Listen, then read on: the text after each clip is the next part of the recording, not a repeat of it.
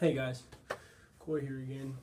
Today we're going to be talking about a big topic that means a lot to me because it gets on my nerves a lot, right? So we'll talk about part of the honor code and mainly focused on beards. So beards should not be an honor code violation. I think it's kind of ridiculous that it is. I understand like you know, doing it so that then whenever you're out in the real world you can you're just used to shaving, and I know that it's a school where missionaries come to, and they shave, so it's just kind of like keeping those standards, or whenever they're going to leave to a missionary, just they're used to shaving. But it's just one of those things where I just feel like it should not be an honor code violation. We're going to go over why, because it's kind of ridiculous, right? So number one, beards are a sign of masculinity, right? So when you are walking down the street, or you're at school, or wherever, and you see someone with a beard, you immediately think what? You immediately think he's a man. He's a grown man. He's a man, right? You don't think woman. You don't think, oh, that's a girl. You think man, because it's just a sign of masculinity. Right now, I have a little bit of scruff. That would be an honor code violation, right? So it's kind of like, geez, man, like this isn't even bad, but like, it just shows that we're masculine, right? Some of the most, Abraham Lincoln had a big beard, right? He was our president. He was a great president, right? Abraham Lincoln.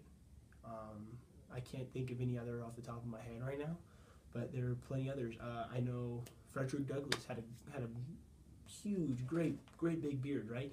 And I feel like it kind of gives them a little bit of power. Not power, but when you don't have a beard or facial hair on your face, I feel like you are looked at as more of a apprentice, I guess you could say, or you are looking up to someone because you are shaving maybe to kind of impress them or something. You know what I mean? I feel like if you have a beard, you're at a stage where you are a man. You are at the top, and the beard is just a sign of your power, right? So that's just another thing.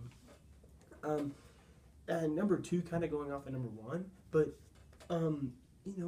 beards are meant to be grown on women. There was a reason why God, the creator of our earth and creator of everything, there's a reason why he had facial hair grow on men. And I know that women, they get a little here or something, or like, and they you could say, oh, they get a little bit. No, but it's men.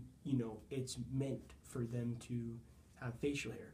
That's what Jesus, he had a beard for and many pictures, and many descriptions of him. He had a beard, and it's like, that's because that's what men are supposed to grow beard. They're supposed to grow facial hair, right? So for the people who made the article, I know it's not a religious tied thing. I know it was like, from what I've heard from the students, back in the day, they made an honor code, right? And I'm all for the honor code, because I feel like it makes the school just a better place, and makes it more, I guess you could say, prestigious. Not prestigious, but it just makes it a better quality university. But the facial hair is just kind of a little bit like a little bit out there, right?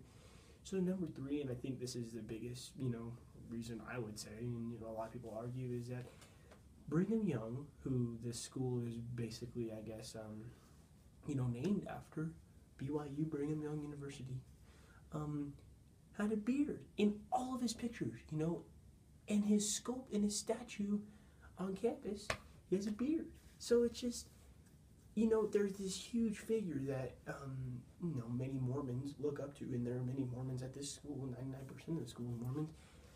And you see this, figure that, in this person that everyone looks up to, who has a great big beard, and now you're going to make the honor code that you can't have beards. That just, I feel like it's very contradicting. It's like, what?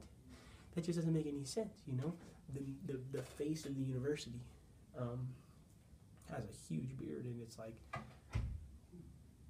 you're gonna say that we can't have beards? It's just a little bit like, come on, a little bit strange, and it's just, it's just kind of frustrating when you have to go take a test and you like have a little bit of scruff and you have to go shave, you know. So it's just, I feel like that's one part of the honor code that's just a little bit harsh, and there's like signs that show that there's no reason why you shouldn't, right? So then to follow all this up, it's just like, you know, there's many other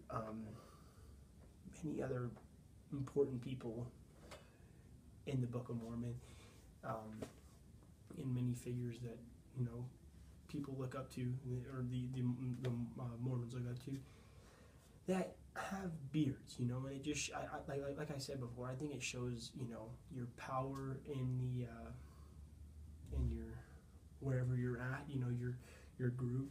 I feel like it shows, you know, obviously it shows your masculinity, and it just shows that you're a man. You are a man. If you have a beard, you are a man.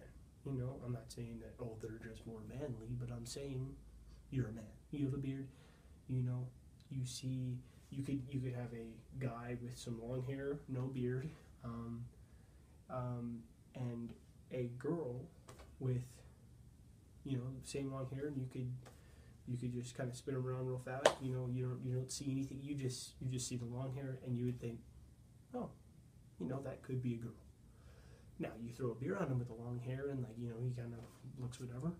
And you spin around fast, you're like, oh, he has a big, you know, James Harden looking beard. That's a man. You know, it's just the beard. It just shows that you're a man. You know what I mean? And I feel like it would do nothing to the campus, nothing to the students here, and it would be no harm. You know, and I just feel like that's one part of the honor code that they should, you know, change or fix up. But thank you for your time.